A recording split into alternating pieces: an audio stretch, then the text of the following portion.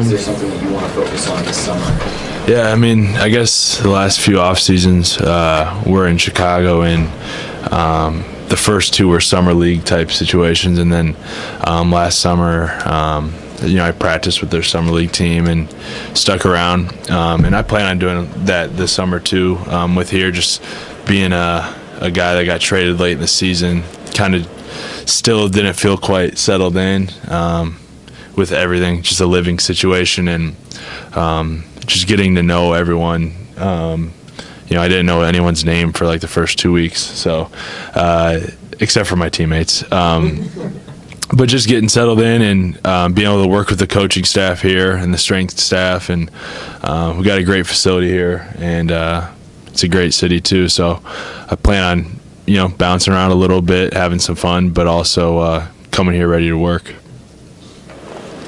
What specifically are you trying to work on basketball-wise this summer? Is it the same routine that you go on and just try to work on everything, or do you concentrate on particular parts of your game? I try and add something, each summer, because I don't want to stay the same player. I feel like I can still get a lot better. I think I can get stronger.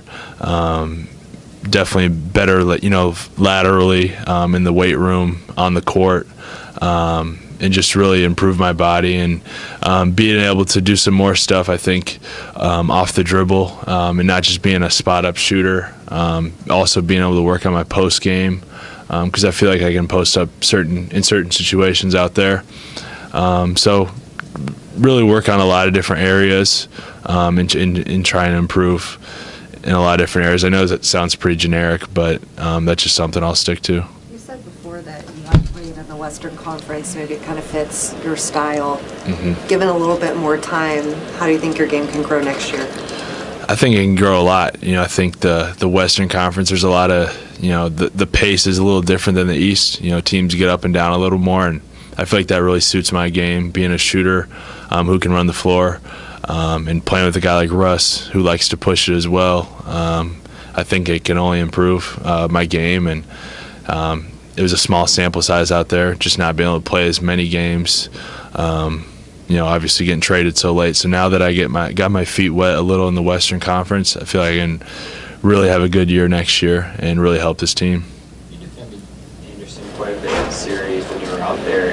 Moving forward, do you envision maybe getting chances to defend stretch fours, and maybe being able to slide down one spot? I think so. I think I can play a little 3 and 4.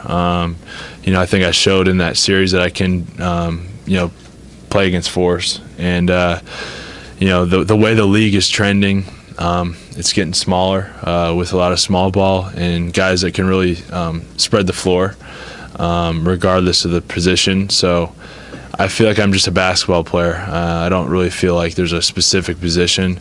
Whenever I'm out there, I'm going to be moving without the ball. I'm going to be doing as much as I can to spread the floor and make it easier on my teammates. You mentioned playing with a guy like Russ. We sort of see what that looks like from afar, but for you were on another team. What were your perceptions of him before you got here, and then now that you've played with him, what would you say about how that perception may be different? Yeah. I thought he was crazy, honestly.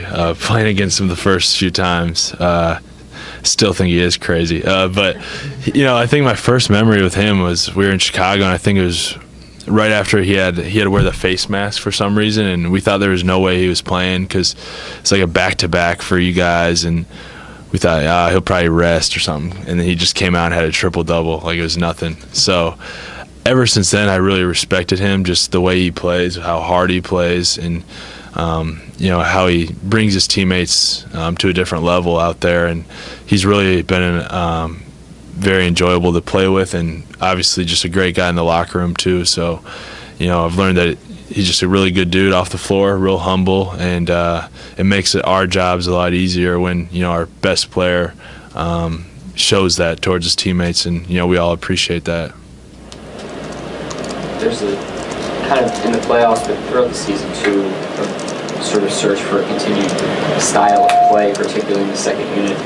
Who knows what your role will be exactly next year, but in terms of the ball movement, drive and dish style, what what do you think you all can do at a higher level next year, maybe with the summer and training camp to really work on it? Yeah, I think you hit it spot on. I think we need to get a little more movement out there, and part of that is just because we added some new pieces so late in the season, and it's hard to put in new stuff for everyone to kind of get used to that late. And I think we have the personnel where we can do a lot more movement. We have a lot of shooters out there who can spread the floor, and we just need to do some more stuff to make the defense work a little more. Because I know I'm more than a spot up shooter. I know I can move without the ball, and I think that just puts more pressure on them, and it can open up things for everyone out there. So I'm excited. After talking with Coach Donovan, he's excited for the summer, just kind of be around us more and be able to apply some new stuff out there and really get together, watch film, and just improve. And it's going to be an exciting summer. Anybody else? Thanks, Douglas. All right. Thanks, Doug. Thanks.